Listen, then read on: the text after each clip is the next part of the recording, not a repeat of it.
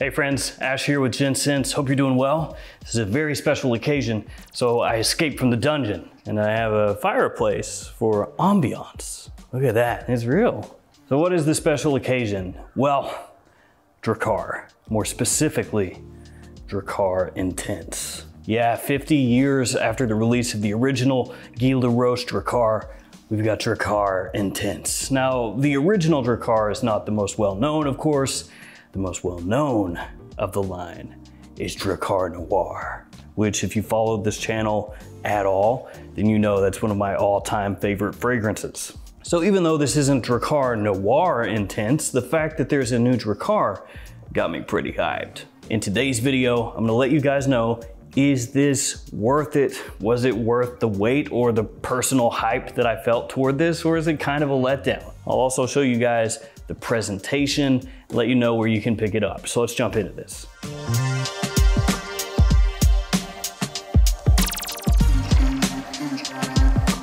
First up, presentation. On the front of the box, you got the name of the house, name of the fragrance, size and concentration. This is an eau de parfum concentration. And I gotta say, love that look, love that style. This one going with burnt orange instead of Drakkar Noir's red. Nothing up top, nothing on the side. On the back, you've got the ingredient information. And then on the bottom, you're gonna find your batch code. Batch code here is 38U8012. Then we've got the bottle, classic Drakkar style. You've got the name of the fragrance, name of the house, the concentration right there on the front, DK up on top of the cap, not for Donkey Kong, not for Diddy Kong, for Drakkar. Nothing on the back, sticker on the bottom with your batch code. The cap clicks into place, and it is crazy mad cheap. This is just like the other Drakkars. It looks bargain bin. The cap weighs absolutely nothing. The atomizer is cheap and crappy. It just has this little crimp right there, no collar to sit over top of the atomizer. It even looks a little bit cockeyed when you look at it, kind of sideways. Do like the deep ambery color of the fragrance though, that looks good. I'll go ahead and waste a couple sprays for you guys. Like I said, the atomizer, it's not great. As of right now, main place you're gonna find this is eBay. I'm sure before too long, all the major discounters are gonna get it. On eBay, it's about $40 US. And I would imagine that when it comes out at discounters, it's gonna be less than that. But as of right now, about $40, give or take $5. Now, as I said, I was really pumped when this was announced. A new Drakkar? Yes, please. So I was anticipating this more than probably your average guy. I'm a little bit of a fanboy, a Drakkar fanboy. I own all of them. Yeah, even the ones that nobody cares about. Looking at you, Drakkar Dynamic. So how's this smell? Well, when you spray it on, it opens a little bit aromatic, a little herbal. Does have that old school fougere feel to it. Actually, my wife, when she smelled it, when I first sprayed it on, she said that smells like old school masculine soap. And actually, she brought that up more than once over the time of me wearing this and testing it out. So if you go up to her and you ask her, hey, how's that new Drakkar Intense smell? She's gonna say, old school soap. So yeah, initial blast, aromatic, a little bit herbal. The lavender comes in pretty quickly. Don't get too much citrus in there at all. You've got flashes at times of the original Drakkar and also to a lesser extent Drakkar Noir in here that you can pick up from time to time, but it's not really super close to either one of those. Bits and pieces of each, yeah, but a reproduction, no. And pretty quickly as those aromatics start to settle down, you pick up this almost spicy booziness, almost like little hints of sweet cinnamon and woodiness and booze. And the interesting thing about that is none of those are notes. No cinnamon, no booze of any sort, no rum, no whiskey, no nothing, and no woodiness.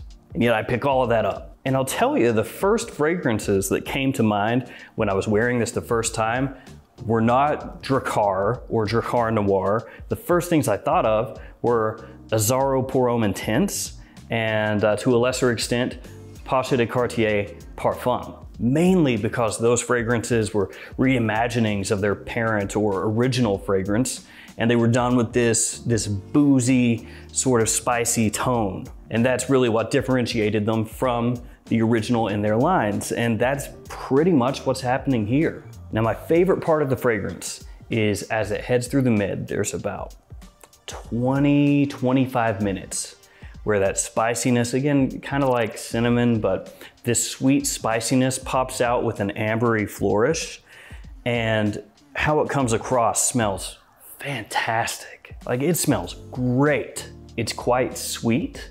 It has that woodiness underneath, that booziness running through it. Best part of the fragrance, hands down, not close. Like 20, 25 minutes there as it heads through the mid. This stuff is amazing.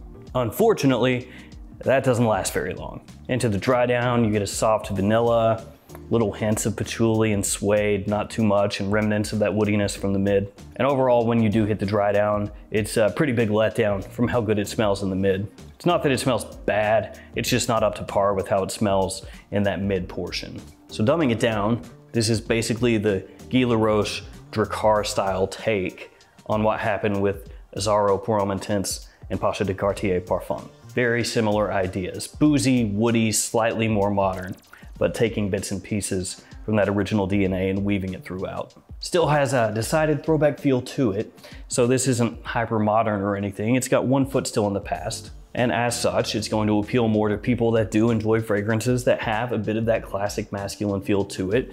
Typically, that's going to mean guys middle-aged or older. In terms of seasons, you're looking more fall, winter time. I think it splits the difference between a day or a nighttime scent. It doesn't lean that heavily on one side or the other. I'd also say there's a lot of versatility with this one. If you like this type of scent, you can pull it off about anywhere. With all that out of the way, let's get into performance. It sucks. There's not really any way to sugarcoat that. For me, the performance is not good.